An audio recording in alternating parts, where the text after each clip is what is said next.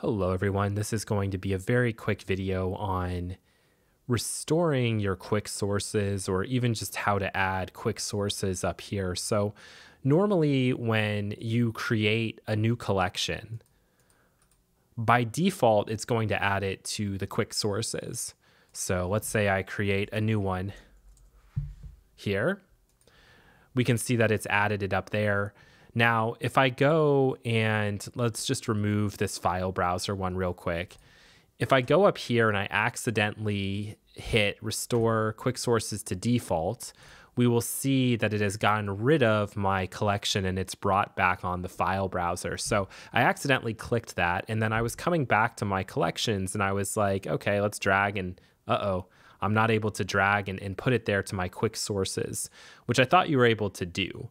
Now, luckily, the Bitwig community came to my aid, and big shout out to this, a part of a structure YouTube account here, gave me the answer very quickly. And it is very simple. You can just come up to show all sources, go to your collections, and then you can drag and drop, or you can right click and add to quick sources just like that. And then what's also nice is anything in here you can add to your quick sources if you wanted to do that. So if we wanted to add our base presets like this, we could do it. Or if I wanted to go into the packages, and this actually is going to be useful for me, I want to add notes in Bloom up there, then I have those here.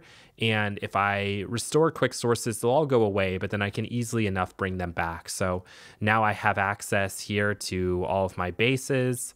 I also have access to notes in Bloom right there with all of the various presets. And I also have access to all of the stuff from Antelope, which actually none of these work on my system anymore except for the top two. But essentially that's the answer to that question. And I just thought I would share this with other people in case you're having the same issues I was having and was panicking a little bit and thought I was going to have to start the whole process over. Anyway, thank you for watching. Thanks again to that YouTuber. And I hope everybody has an amazing day. Take care.